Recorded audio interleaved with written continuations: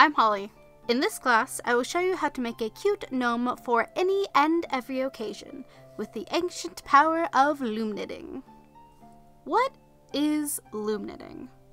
Loom knitting is the artistry of using a loom instead of needles to make wonderfully knitted textile creations. Simply put, loom knitting is knitting without needles. Some popular examples of creations made with a loom include hats, scarves, toys, coasters, decor, and more. Making a cute gnome for any occasion is a fun and easy project for advanced beginners, so a little knowledge about loom knitting is recommended.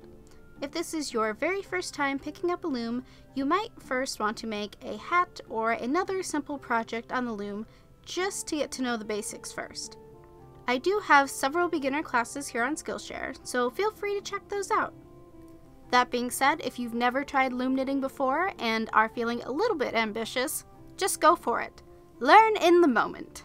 Follow along with me as I walk you through the process step by step. What are you waiting for? Let's get started.